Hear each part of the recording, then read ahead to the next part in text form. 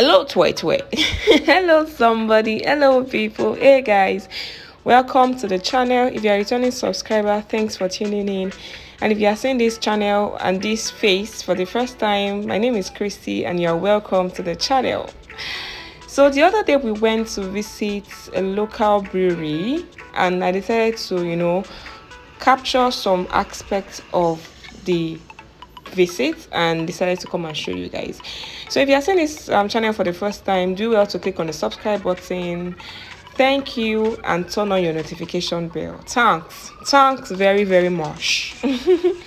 So we went to the local brewery, and I'll just tell you some backstory about this brewery. So when we visited this place, it's kind of busted. There's this myth, with this now I know it is a myth.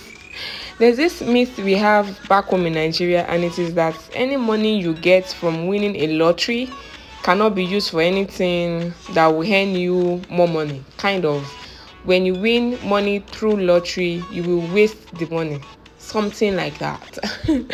So this brewery was actually born out of a lottery win that happened, I think, in 2011 or 2012.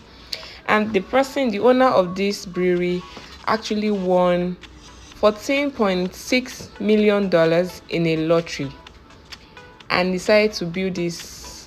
Though it didn't start this big, but he decided to use that money to building this big brewery. It's actually not, from the outside you won't think it's a big place. I'll find a picture I took from the outside and put it somewhere on this video.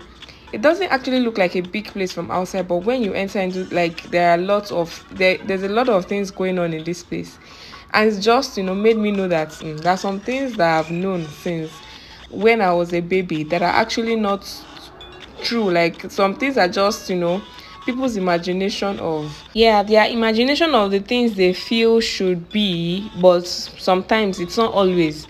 So it's just like when people tell you something and you feel like it can be different, I think you should go for it. This person actually went for it, and yes, it came out with this. The place is actually big. I couldn't, I vlogged a lot of parts, but I couldn't, just pack everything and show you it. It will be too long of a video.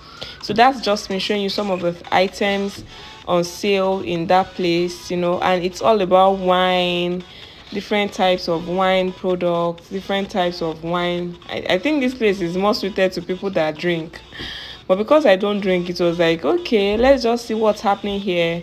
And it was just like, okay, let's see what the local businesses we have around us and hear a bit of their history. And that was what led to the visit of this place in the first place. And yes, even though I don't drink, I actually learned some things from the story. Like, you can go against maybe an age-old idea or an age-old well, it's not a truth, an age-old myth, and this person was able to bring up this big place. So that's just those are the people we went to the place together, just looking around and looking at how massive this place is, the kind of equipment that are filled up in this place. It's quite a massive place, and I enjoyed my time here, even though I don't drink. I enjoyed visiting this place because it's just like an eye-opener to what you can achieve if you put your mind to it. So this person put his mind into ensuring that his business, it explained the process. The process is not one day job. The process is quite lengthy, and all the things they need, the measurements, and he explained a lot of things. But I was just looking around and just checking and looking at how and the fact that somebody can win 14 point something million dollars. Hey, it's not like accumulated winnings, so like in one win. And I think that's where the name of the business came from. The name of the business is Lucky Bastard. And when we asked him how he came about that name, he said somebody heard about how much he won, and then the person went, you're such a lucky bastard. And that's the way they form company names here. Sometimes I'm just like, Kilo Day. And they gave us a gift card, and this was what I could use my gift card to buy a fuzzy slippers. And then we went to a Japanese restaurant just after we finished at the brewery, just to have dinner and then, go home. But something interesting about these restaurants is that anything you order, you must finish it. If you don't finish it, they will charge you. For what you don't finish. Like, you pay for the food, and if you don't finish what you order, you'll be charged for what you leave over. So I think we were about 6 or 7 people that went, and this was all the food we ordered. They're just small things, but by the time we ate up to a point, we were filled up. Like, I think we were about 6, and that was like the favorite thing I had in this place. Chicken fried rice. It was really yummy. One of the reasons I didn't want to come, and that was because I heard that Japanese restaurant, they like uncooked food, sushi and all that. I mean, I was like, I never chop liver. I reach him at the chop food where they no cook. But I was told that there were some cooked foods, and I enjoyed that Japanese chicken fried rice, and that was my plate after the food.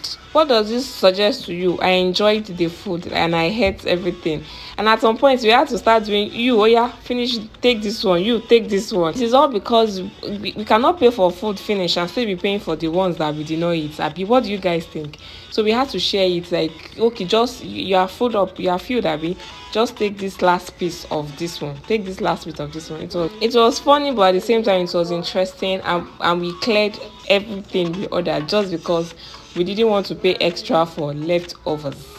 And that was my visit to the local brewery and the Japanese restaurants, sushi restaurants. Thanks for watching, guys. Until we see you in the next video, have a beautiful life. Bye.